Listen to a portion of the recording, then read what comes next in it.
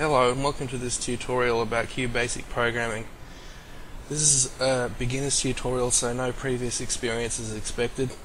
I'm using DOSBox here, but you can use a standard DOS computer if you want.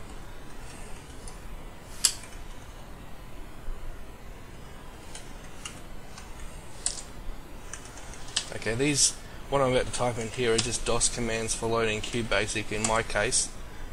CD QBasic. QBasic. Now we'll start off by writing the hello world program. Print is the keyword, then the quotation mark is the delimiter. Hello world, end quotes. So hello world will appear on the screen when we run this program. Press F5 to run it, and there it is, hello world.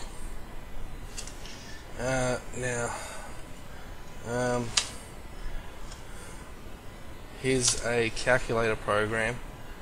At the top there's clear screen keyword, and then print keyword with calculator appearing on the screen. That's the title of the program. I put that there so that people would know what the user would know what the program was used for. Now, dim num1 is single. That's a floating point number because the calculations, it would be nice to have floating points for the calculations. And then num2, so num1 is the first number in the calculation, num2 is the second. Now here's a do loop. Everything inside the indentation here is to be looped until the rep string does not equal, or when it equals n, then the loop will stop. So it says while rep does not equal n, it does this stuff. So input here. Oh, and by the way, this string here whenever you use a variable that has a $sign on the end, it's a string. Strings are just characters, basically. There's input here, input first number, and they type in the first number for the arithmetic, then they put in the operator, and then they put in the second number, and down here these are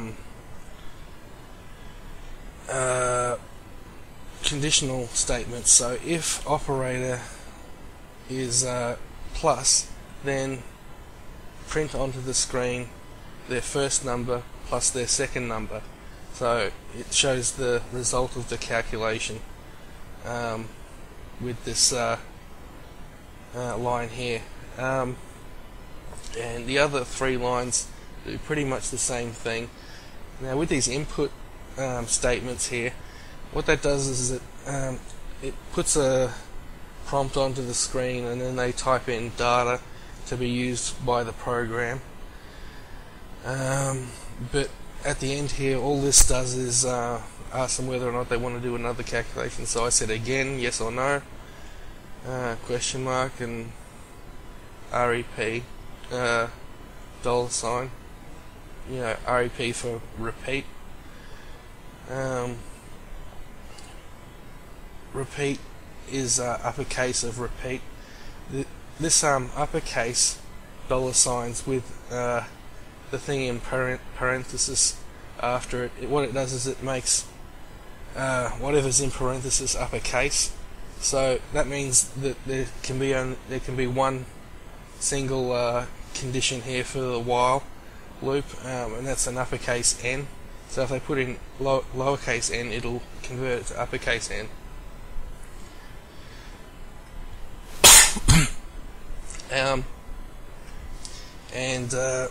Then it loops. Could go on for a long time until they put in n for this question here. So we'll go ahead and run it. F5. Enter first number 2 plus 2 should equal 4, yes. 23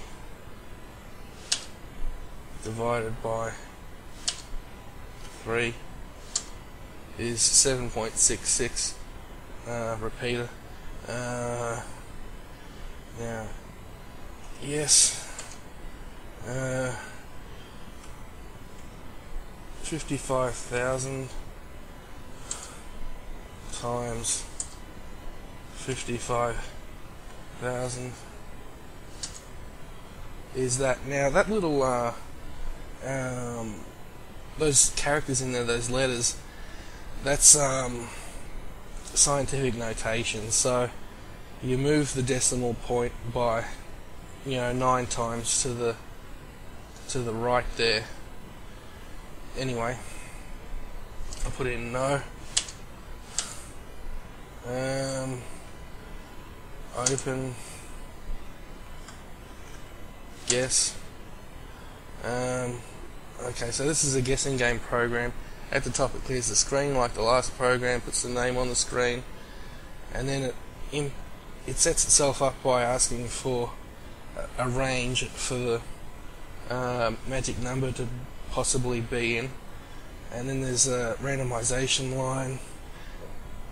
X has, now with variables, just think of them as places where data can be put as opposed to a constant or something like that.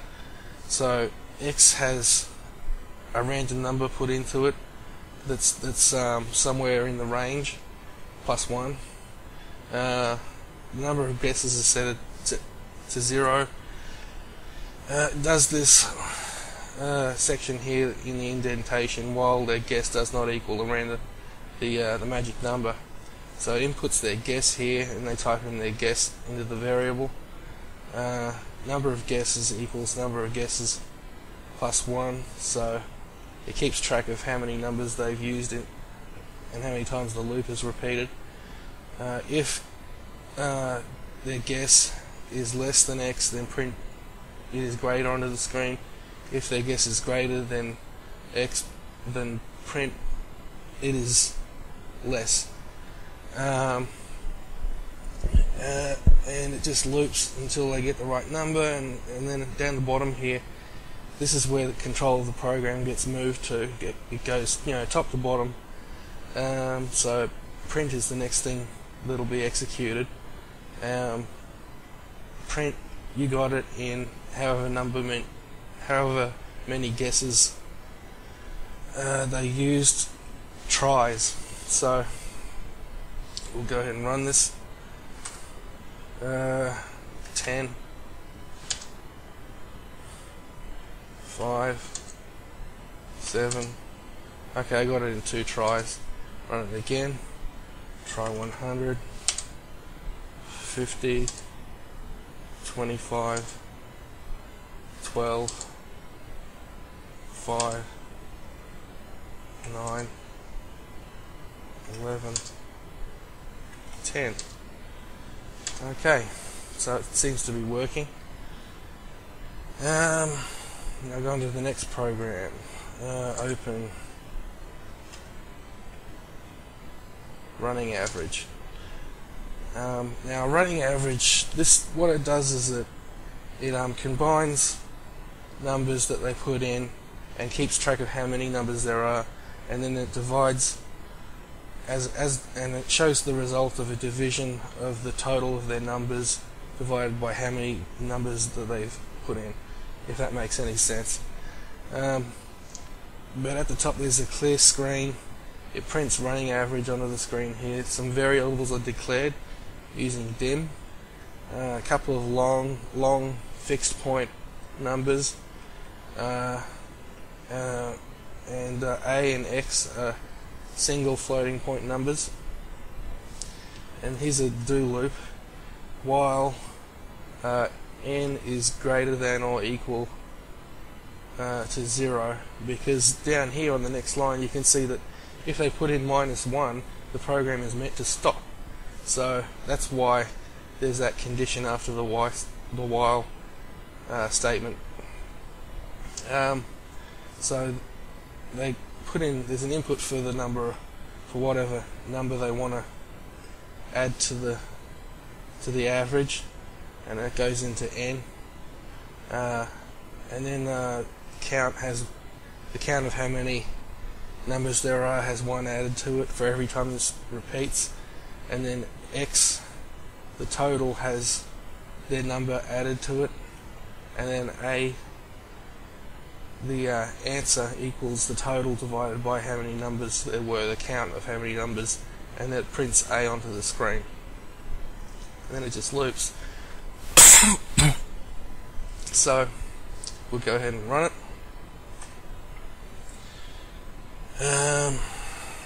10, 20, 0, should go back to 10, and 0 again, 7.5, minus 1 to stop. Alright, might run it again. 1999, the year 1999, 2007, and this year 2012, and the average of those is 2006. So minus 1, open. Okay, the last program here is a unit converter. It converts Fahrenheit to Celsius and Celsius to Fahrenheit. At the top here there's the clear screen, then it prints the name on the screen, then there's a declaration of the unit, which is the measure of what the temperature was, and then there's X and Y for the answers of the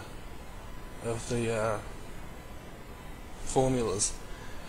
So here at the top there's that an input for Fahrenheit to Celsius or Celsius to Fahrenheit, and then so they can use upper or lower case in the C string because it gets converted uppercase anyway. And then there's an input for the unit, so that's basically the temperature that they're trying to convert. And then there's a textbook formula for converting to Celsius and to Fahrenheit for Y, and then if the conversion was from Fahrenheit, it prints Celsius on the screen, and if it's from Celsius, it prints Fahrenheit on the screen. So we'll run it. Fahrenheit to Celsius, 100 degrees, 37.7 repeat or thereabouts. Run it again. Celsius to Fahrenheit, 23 is 73.4 degrees Fahrenheit. This book might be helpful for those wanting to learn how to program in QBasic. It's called Using QBasic by Phil Feldman and Tom Rugg. I hope you enjoyed this tutorial, and thanks for watching. Bye.